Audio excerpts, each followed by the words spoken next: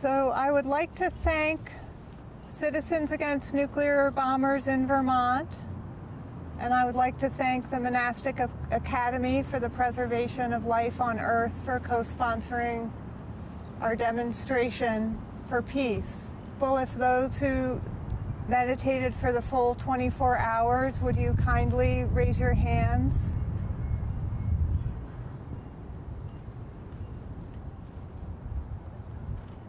And just ask the group to please look out for those folks.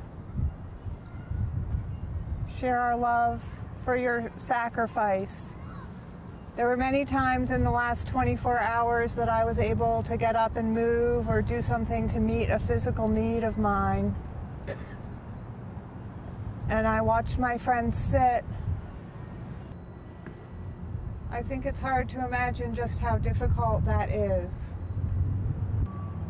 In Citizens Against Nuclear Bombers in Vermont, I want to extend my gratitude to James Ellers, our campaign director. I would also like to honor the contributions of Ben Cohen, who is one of the co-founders of Ben & Jerry's, who has really been a strong advocate for peace and social justice. And I would like to honor Roseanne Greco, retired Air Force colonel, who has been the brains and the analytical voice and the ethical voice of this movement. And I would also like to thank Jimmy Lees, who has done some outstanding moral and legal writing that has really helped to galvanize many people. I would also like to thank the Senate Government Operations Committee for holding a hearing for our resolution banning the basing of nuclear weapons anywhere in the state of Vermont. HR 7 and SR 5. Please call the Sergeant at Arms office or stop by and visit. They're open till about 4:15.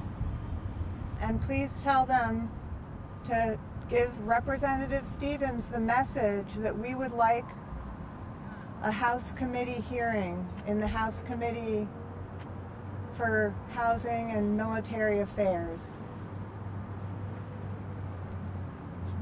Our voice deserves to be heard.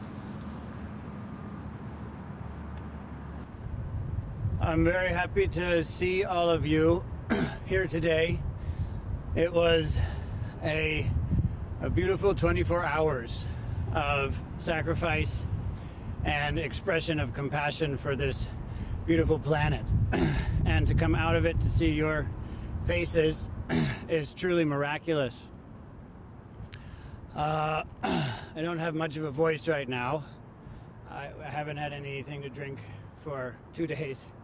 But I hope all of you can hear me, and all of you appreciate those who did this ceremony for the benefit of life on Earth. One might wonder, why would we sit through the hot sun, the freezing night, without food or water or rest or any breaks, any walking, any leaving for any reason. It's that right now we're facing an insanity, an evil, a violence that threatens life on this planet. And we need to find a way in ourselves and in community to face that insanity, that evil, that violence. And so we come here today to meet it with sanity, with honesty, with clarity. To meet it with love and goodness and care.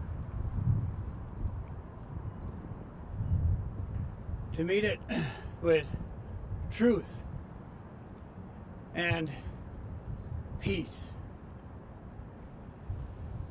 So we commit to embodying peace in order to provide an alternative to war. At this time, for many reasons, the most important one being that most people deny it. We're closer to the devastation of life on Earth than ever before.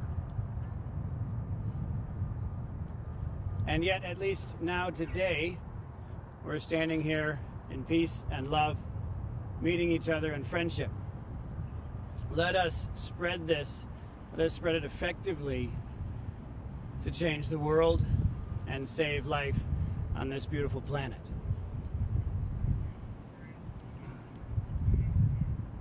Thank you, Soryu.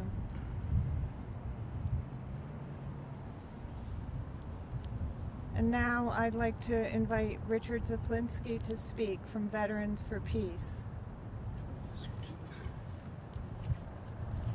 Thank you, Jennifer, and thank you all for being here. I'd just like to say a few words as to why sitting in meditation is so important, and maybe add something to what was just said.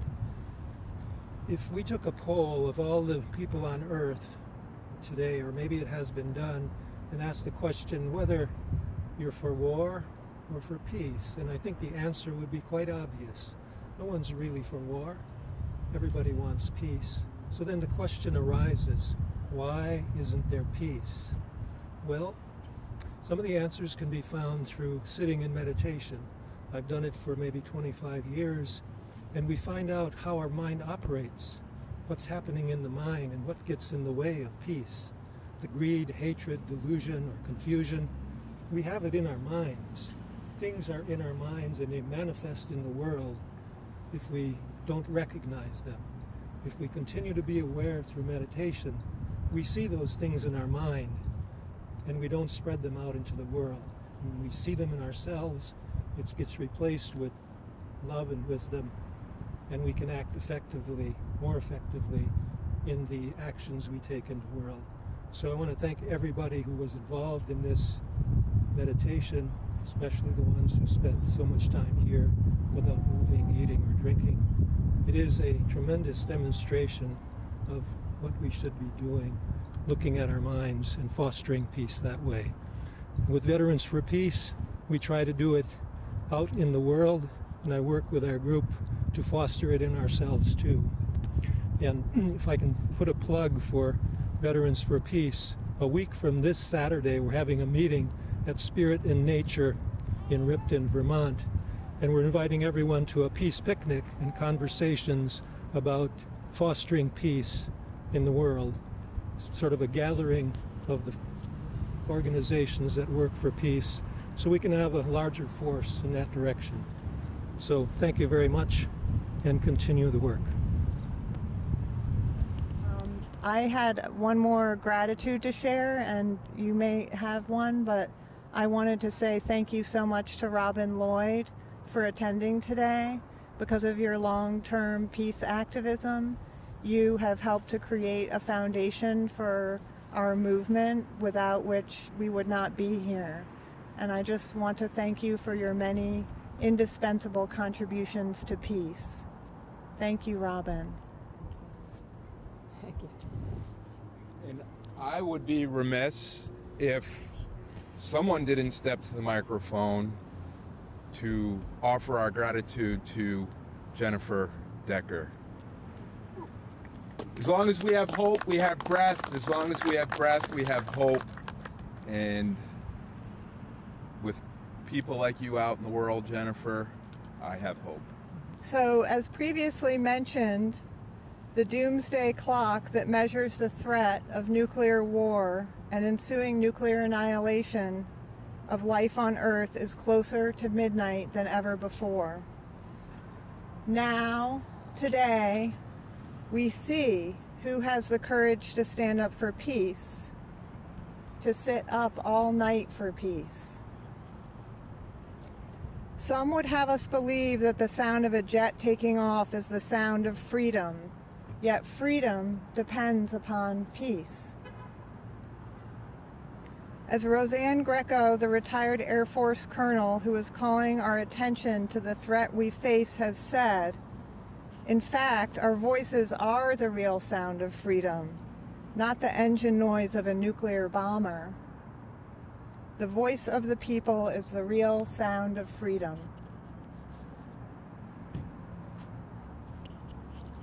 We're here today to use our voices and our practice to say no to nuclear weapons proliferation disguised as jobs and prosperity. We do not support or accept nuclear weapons in our state, our country, or our world.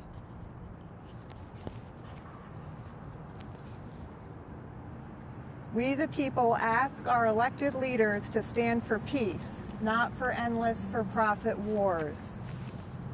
Throughout history, states have stood for their rights with regard to housing weapons systems.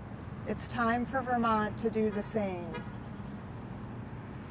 We love our congressional delegation, but we cannot allow loyalty to their position to lead us in a foolhardy direction to base a nuclear weapons delivery system in a civilian neighborhood. Like a nuclear arms race, this is madness. We encourage our congressional delegation to set aside this mistaken progress and explore alternate missions, such as cybersecurity, that will create a foundation of peace through investment in intelligence and the skills and talents of the younger generation. Cyber war is the real threat to our security. Nuclear weapons have never been a solution, not now and not ever. Vermont youth, many of whom marched down State Street yesterday and provided energizing music for our meditators. It was an extension of the Mind the Music program, I would say. Deserve courageous elders who will stand up for the types of jobs that bring peace and prosperity, not threats of nuclear winter. Today, we stand with many veterans who rightfully question whether this particular project, the F-35, has any value for national security. In fact, it makes us less secure. Hampered by design flaws, the F-35 is a weapon system that is in the hands of one pilot on one bomber plane. This has never happened before. This is completely unprecedented, and this is unacceptable to us. There is a new and dangerous arms race accelerating as we speak here today, and this is unacceptable. Vermonters want no part in this. We want climate change legislation, not weapons based in civilian neighborhoods that are untested and toxic to our communities when they crash. Do those who serve in the Vermont Air Guard know that these planes have been questioned and rejected by members of the Air Force? If not, why have they not been told? A single nuclear bomb dropped here in Vermont would kill half the people who live here. Do we really want to risk a nuclear war? As a woman who has helped raise Vermont kids for the last 14 years, I want safe working conditions for those who choose a career with the Air Guard. I want them to learn in school our history, that the State Guard services are for the state, not for endless foreign wars. I want them to learn and remember that important history. The State Guards are for the protection of the state, and recent events have eroded this distinction. In whose interest is this erosion of our rights as a state? We believe that we are stewards of the fragile balance of life. Nuclear winter, climate destruction, starvation, and mass migration from war is not the direction that we choose. We choose to stand for peace. We choose to stand for a military responsible to the people, that hears our voices and knows that our voices are the real sound of freedom. We choose the truth that freedom is free. We honor our veterans and we respect their service. We are veterans. We are civilians. We stand together with the knowledge that in the military we do not go along with orders that are unjust and destructive to our way of life. We ask our military forces to stand with us. We say no to the basing of nuclear weapons delivery vehicles and their inherent risks. Vermont will be a target in nuclear war, as well as a place from which nuclear war could be launched if the F-35 rolls into Vermont this fall. Nuclear war will end civilization around the globe. Please support H.R. 7 and S.R. 5, our resolution banning the basing of nuclear weapons everywhere in Vermont. Please call the State House at 828-2228 and ask Representative Stevens to grant us a hearing. Thank you to veterans and service members, present, here with us, and far away. We do not accept any narrative that would divide us from you. Some of the headlines say that we are targeting you. In fact, I am your granddaughter. I am your friend, and I am here to serve and protect you from a mission that does not serve any of us. Hear our voices, the voice of the people. We stand for our constitutional rights for life, liberty, and the pursuit of happiness. We stay up all night to honor those who are aware of the cost of the presence of nuclear weapons in our world today. We stand for the protection of our life, liberty, and property, guaranteed by the Constitution, that will not be taken from us without due process. One representative said to us, "This issue is too political," perhaps meaning that he is unsure how it will affect his future electability.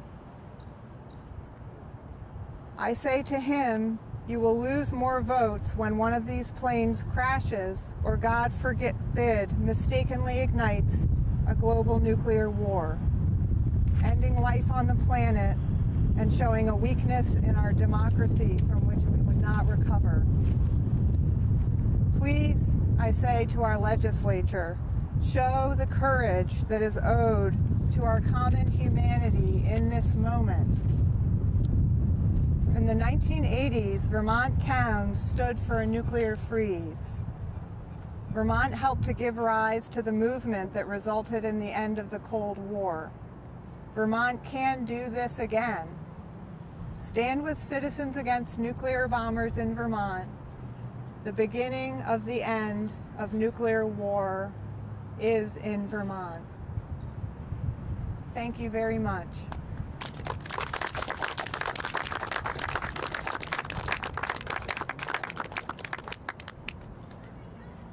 So as a closing, what I would like to do is to invite anyone who would like to speak a word into the center, a word that comes up for you if you think about this event. I'd like to give everyone a moment to think about what that word might be and offer people in an open manner to voice that when you feel led in this moment to share whatever those words might be.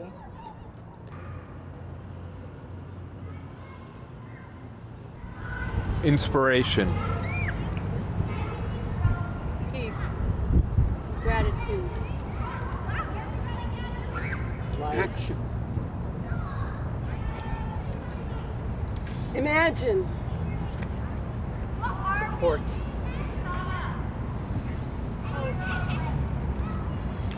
Generosity. Care. Solidarity. Generations. Intention. Grace. Awakening. Children. Anger. Innovation. Kind-heartedness. Love.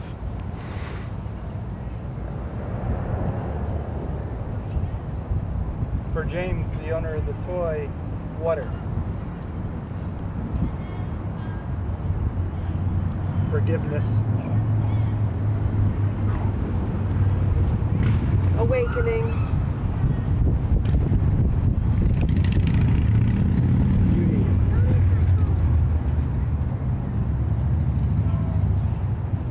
Opening.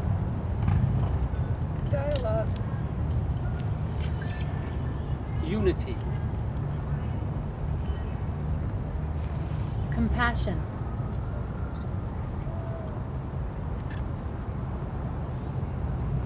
Responsibility. Courage.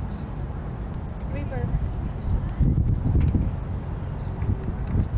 Spirit. Effort.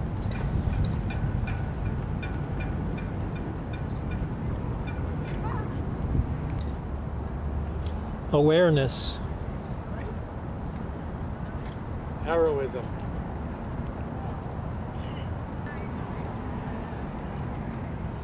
I invite one or two more shares.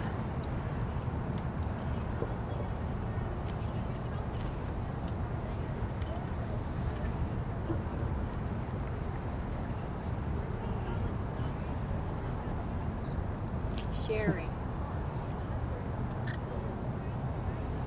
Community.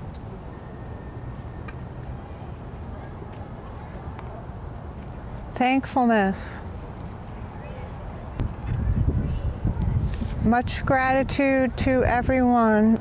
If you'd like to come and meditate with us in the Monastic Academy, we have a Sunday sit in Burlington every Sunday from 5 to 7 at the Quaker Meeting House on North Prospect. And it'd be wonderful to spend more time with all of you.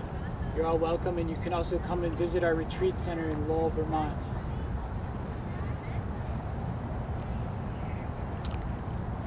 Thank you again so much for making this event a success. Thank you. Regardless of the outcome of the resolutions, this doesn't end with those. Just because 2 planes arrive this fall doesn't mean this ends. So for those of you that don't have the opportunity to connect with us one-on-one in person, do not lose hope if things don't turn out the way that you would like for them to turn out, reported on the news or through the rumor mills. This does not end when this legislature goes home. We're just beginning. Thank you. Well done. And don't forget to leave your contact info. Thanks.